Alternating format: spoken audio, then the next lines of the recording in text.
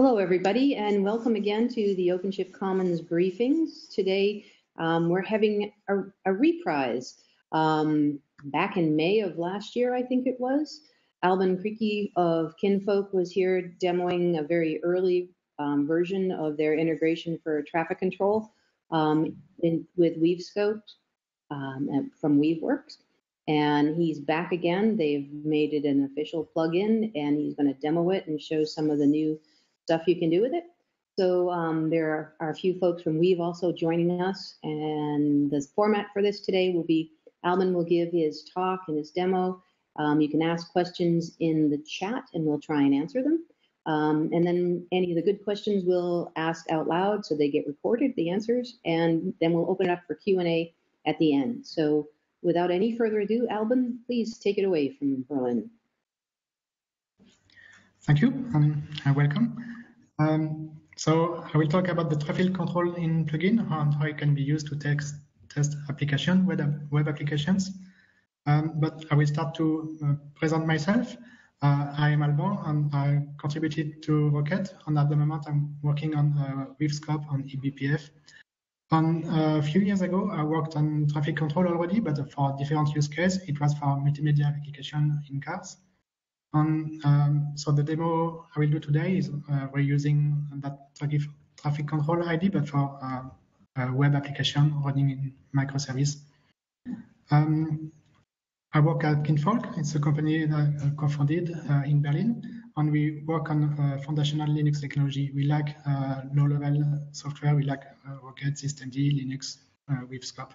That's some of the software we work on. You can find more about Kinfolk on GitHub, Twitter, etc. So today, as you said, it's a second time I do this talk, but last time when I demoed traffic control, it was in a different state. It was very much proof of concept, but now it's properly integrated into Weave.works.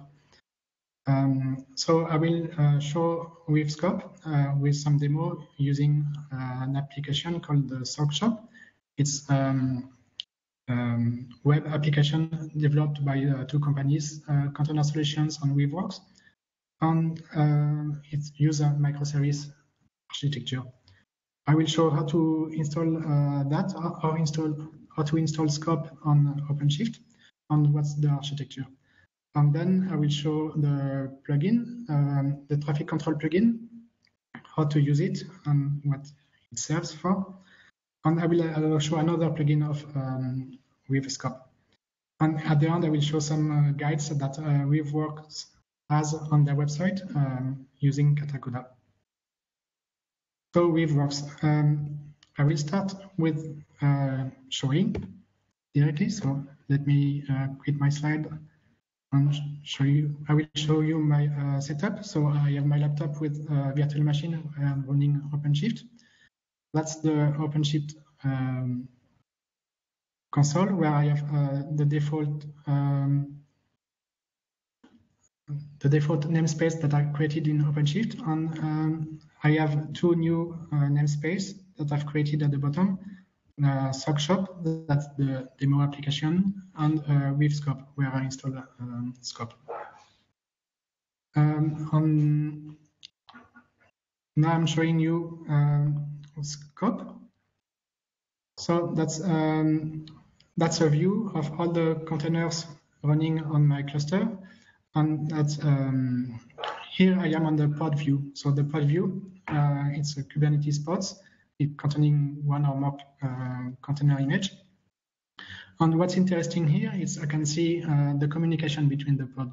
For example, here I have the front-end pod, and it's communicating with the catalog. That means at the moment there is one socket communicating between them. I have some demo effects, but I will come back to that a bit after. And that's Weave.works. Sorry, that's Weave.works. That's web shop where people can buy socks. And I have a different page. I will quickly go through them. The home page and the catalog page.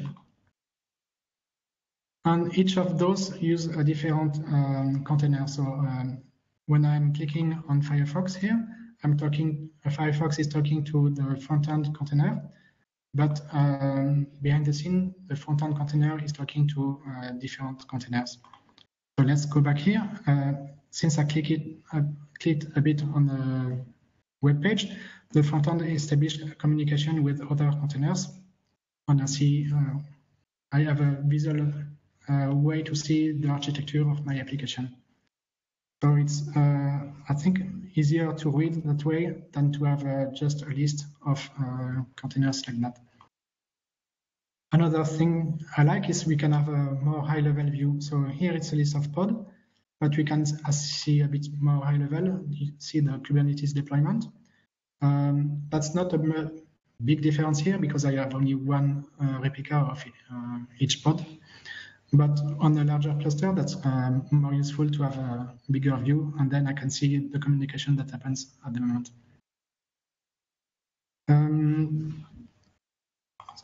But I also have the low-level view. See, here I have all the containers, as can be quite a lot of them. And I can have a view per process as well, which will take a bit of time on my laptop to load. Here it is. So that's Weave scope.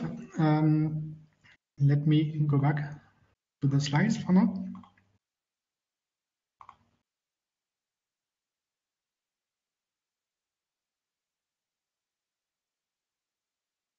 So how I installed scope on OpenShift.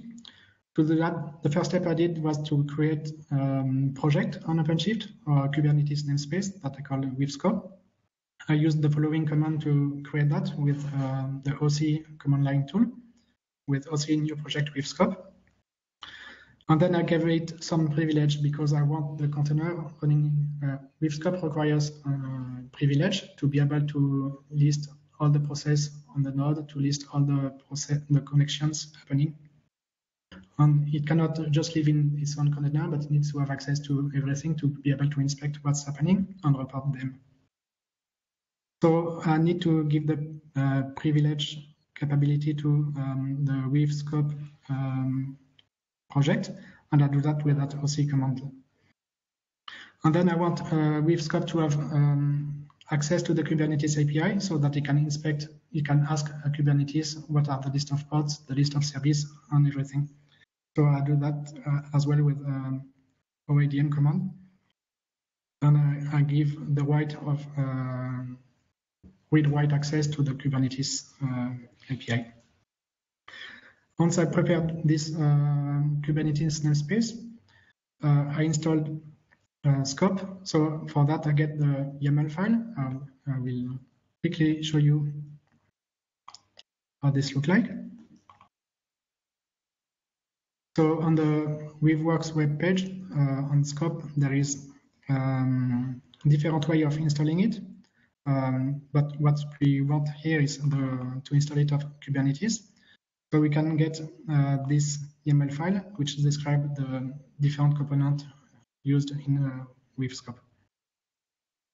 And with that, I can just install it using, for example, the OC create tool. So scope, as I mentioned, that scope has several components. There is one component called scope app. That's what Firefox in my case is talking to. So that's provide the global view of all the containers to the user. But it gets this information from the scope agent. And scope agent is a daemon set. That means it's a daemon running one time on every node. And that's what will fetch the list of process, the list of connection, the list of pods, etc. on each node. And then the scope agent is also called the prod, by the way. It's sending a report to the app. It's actually a JSON file that I send through HTTP. So regularly the agent sends the information to the app. And that's how it works. Now I will go to the main topic of the talk, is the traffic control plugin, and demo it. So let me go back to the pod view, and I will show you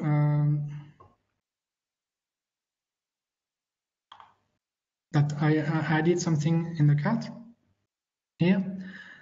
And if you see, if I refresh the page,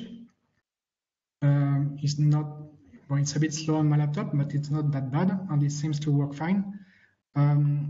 But actually, there is some UI problem that are difficult to see for developers who are usually good internet connection. But when there is a connectivity problem, it's more difficult to see from a developer what's happening. So I will show you right now in the front end. I see it's connected to the catalog. I wonder what happens if I add a lot of latency to the catalog container. So here I click on the catalog pod. I see it has a list of containers. Actually, only one is interesting now. It has one catalog container. And then the traffic control plugin that is installed on scope. By the way, you can see at the bottom, I don't know if you can read, that's a list of plugins that are installed. It added some controls on the UI to change the latency. So if I click on this, that's the demo effect. That's not supposed to show that, but it's supposed to add 2-second latency on every packet going through that catalog container. Okay, I will try again.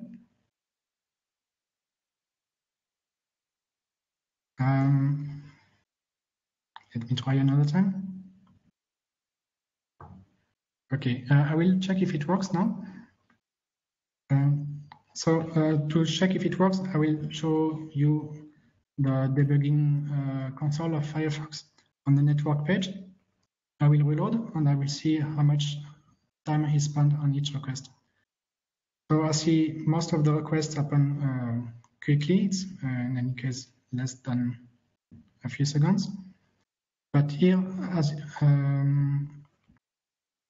you can see, there is a couple of requests which take more than 8 seconds, and that's on the catalog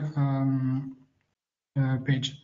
The reason for that is that when I fetch the page, the home page here, you need to ask different containers to populate the UI, and some containers are fast because I didn't change the latency, but some containers like the catalog added 2-second latency, as you can see here from the plugin. So that's why when you delay every packet by 2 seconds, it makes it a lot slower. So what you can do with that is when you refresh, you can see what are the, sorry, you can see that's the shopping cart appear to be empty, and that's a bug in the UI. That's not supposed to be like that. It should at least show that something is still loading. So there's not a good user feedback on to debug this kind of issues on a website. It's useful to add some latency on different containers and to see what's happening. So in this way, you can debug a website and see what's happening. So I have the source of that page here, that HTML page, and to get the list of elements in the cart, it's actually done in a asynchronous JavaScript code, and that's why it was not showing up directly when the HTML page was loaded, but it appeared later. So I can show it again, and then I can, from the UI, remove the traffic control. I have some demo effect which make it not working sometimes, and I will try to do it on another container. For example, the user container is responsible for getting the information about the user that you see at the top here. Here I'm logged as a user. So if I fetch the user container, in the pod, and I make it slower. When I refresh this page, at the top you see there is no information here. We can wonder whether it's a good UI or if we can display a loading message or something like that. Okay, that's it for the demo. Let me go back to my slides.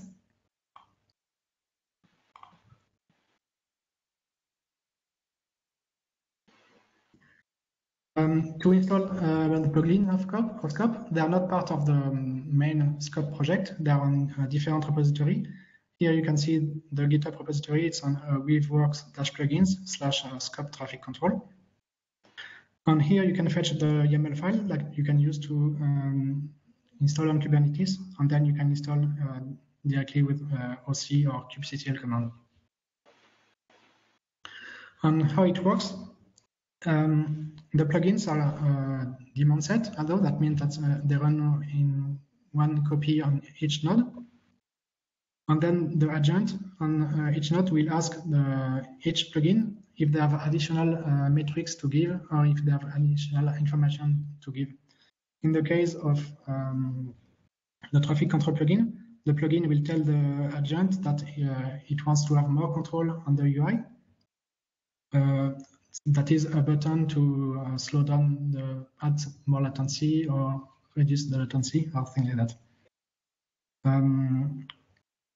So the way it works is a HTTP communication on a Unix socket, and the agent will ask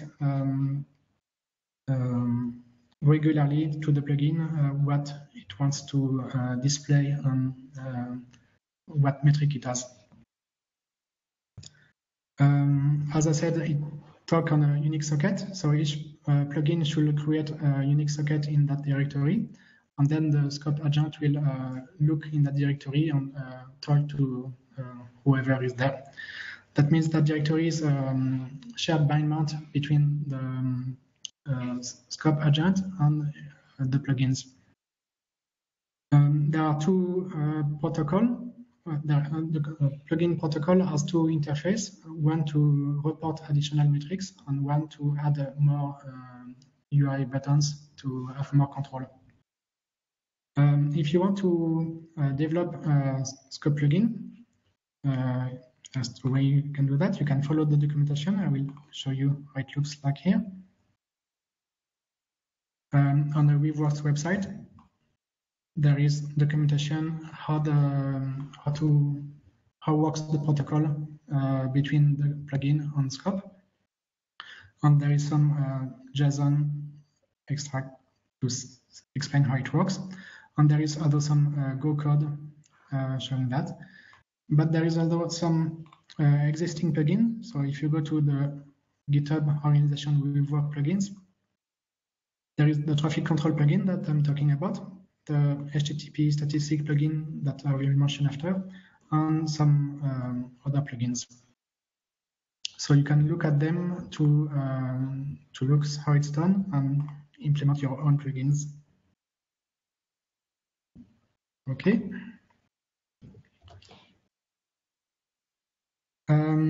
So now we'll talk how the traffic control plugin actually works. I will explain things about traffic control. So traffic control, the first use case was not about testing like that, but it's usually for example, for web servers to guarantee that each client has a fair share of the bandwidth, or to reserve bandwidth to a specific application, or for routers to avoid buffer blocks. And how it works on Linux. Linux has what is called a queuing discipline, and it's a network scheduling algorithm which will decide on the network interface which packet to emit next and when to send it. And that's configurable on Linux. By default, network interface always has a queue disk. So it has a default one, and you can change it to different ones. As an example, there is one called stochastic fairness queuing. That's just an example. This one will do a round robin on different class of connection and send one packet at a time from each different queue. Okay, so I talk a bit about QDisk, but how does it work for testing? There is a QDisk called Network Emulator, or NetEM. It exists since a long time ago in Linux, since Linux 2.2. And that's a network scheduler that you can install on a network interface. And then you can configure different properties like the bandwidth, the latency, or to say I want some packet loss or I want to corrupt packet. So there is lots of different parameters you can play with. In this demo, I only play with latency. Like I want to add 2-second latency or a bit less to each packet. And that's what I was using for. But I don't want to change the latency of everything on my laptop because I would otherwise slow down the video call or everything. So I want to configure the network scheduler only on specific containers. And each container has their own network interface. So if you configure the queuing discipline on a specific network interface, then that's okay. Only the thing in that container will be affected by the change of configuration. So in this case, that's what happened. The traffic control plugin of Scope actually configure the network interface of specific containers, but not everything.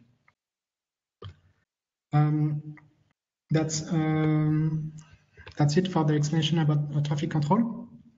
I wanted, if I have time, I think there is time to talk about a different plugin, still a plugin in Scope called HTTP Statistics. That would be great. Sorry, say again? That would be wonderful if you could do that as well. Okay. So let me go back to Scope. I will close this.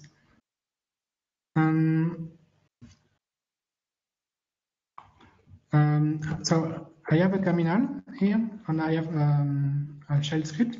If you see correctly, that's a loop that's connecting to this URL and so repetitively fetching a web page. So while I have that running in the background, I will go back to Scope actually, and I will inspect the front-end container. So let's see front-end container. I should have inside the list of process. So here I have a node process that is the web server actually, and other process. If I click on the node process, the HTTP statistic plugin added additional information in that view. So this view with this graph is not in Scope upstream. With that plugin, it's added by the statistic plugin.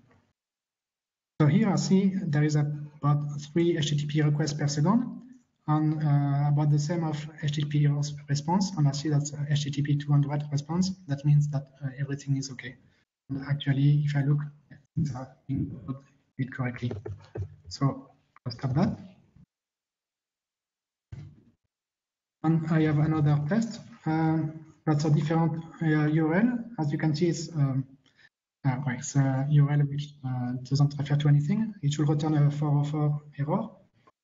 And when I run this loop, it downloads a file, but the server should give a 404 error. So let's go back here. And after, so that's not completely instantaneous. It requires a few seconds, but hopefully after a while, it should display the number of HTTP requests per second.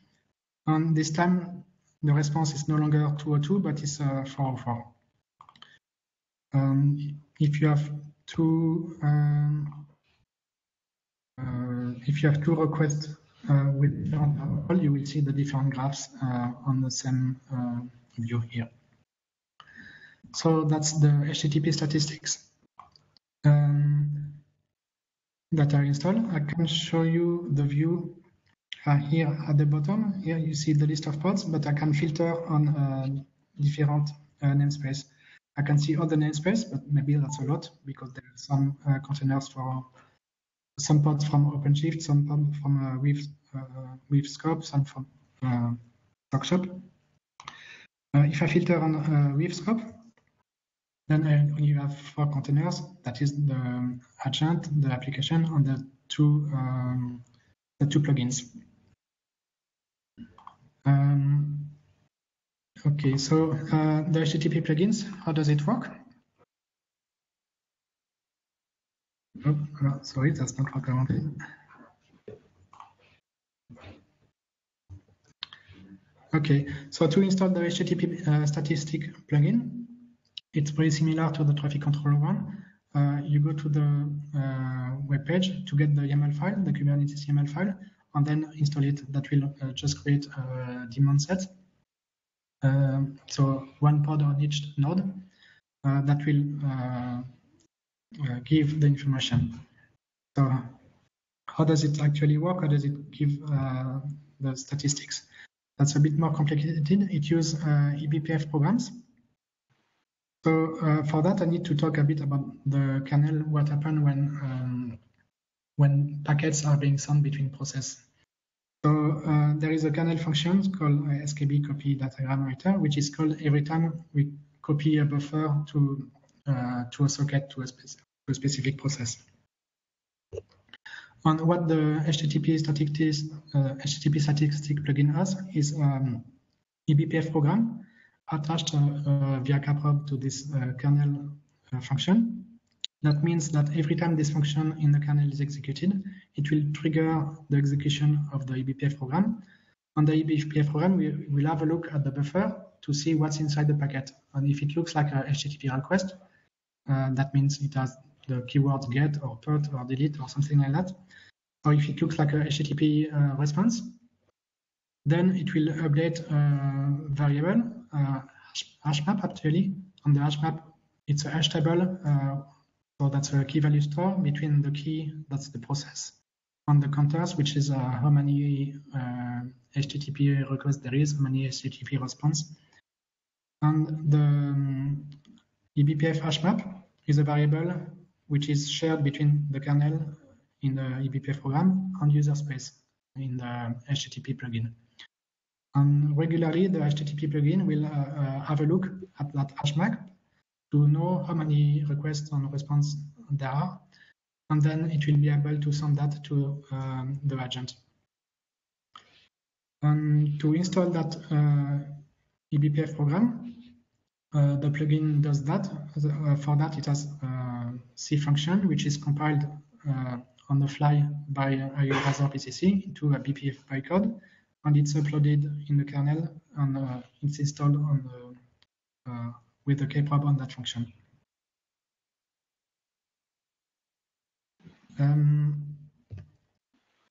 That's all for the main talk. I wanted to mention some of the Katacoda guides that Weave.works has on their website. So I'll show you that. I need to click. And I'm also going to unmute Ilya, who has joined us, if he wants to add anything in. Okay.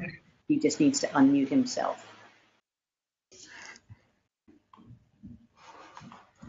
Ilya, do you want to say something, or should I continue?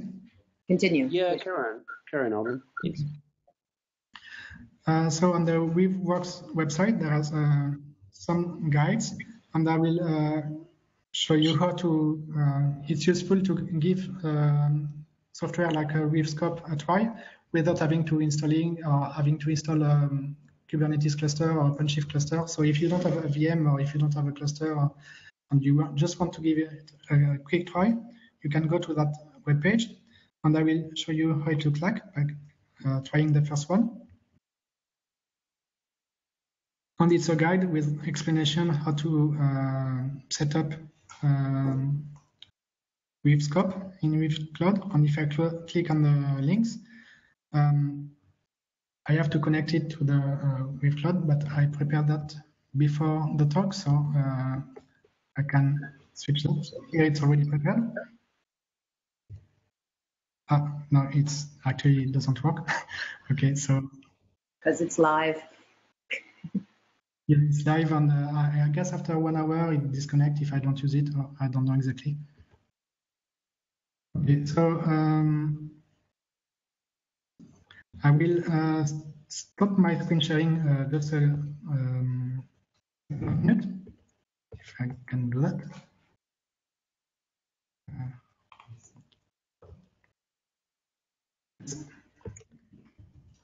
Type my password over there. So while he's doing that, if the other folks who are on the call, if any of you have any questions, just raise your hand in the chat and I'll unmute you and you can ask them. I know quite a couple of you I recognize as having large production deployments of OpenShift, and I'm curious to hear how you manage monitoring and testing traffic, doing this sort of traffic control work currently, and if any of you are already using Weave Scope.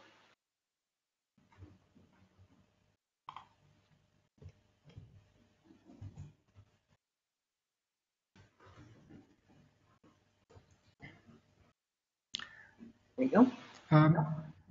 I can continue if not. Yes, please. So I click on link, and now it seems to work. I can, after just a couple of links, I can, I have a Kubernetes cluster. I can type some kubectl commands, and I can deploy things by just clicking. It deploys the sock shop demo, and it's already running.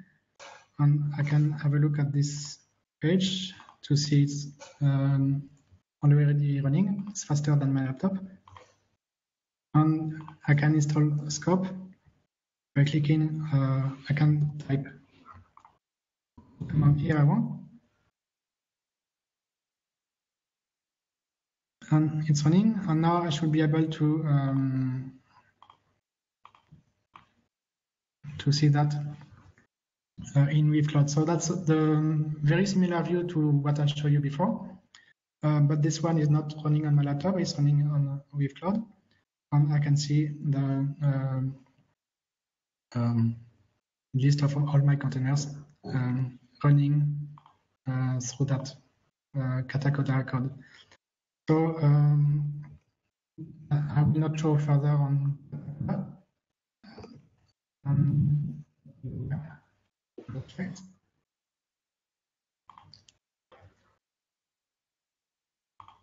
Okay. Ilya, is there anything that you would like to add to the conversation here from your perspective on what's coming with Weave Scope? Any future features that we should watch out for?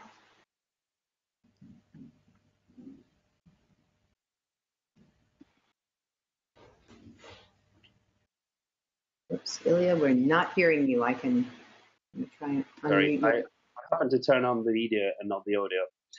So what I was trying to say, we have recently released Weave Scope 1.0, and the features in 1.0 include like external service recognition, such as like if your app is talking to something like S3 or DynamoDB in Amazon Web Services, you'd be able to see those quite clearly in Weave Scope.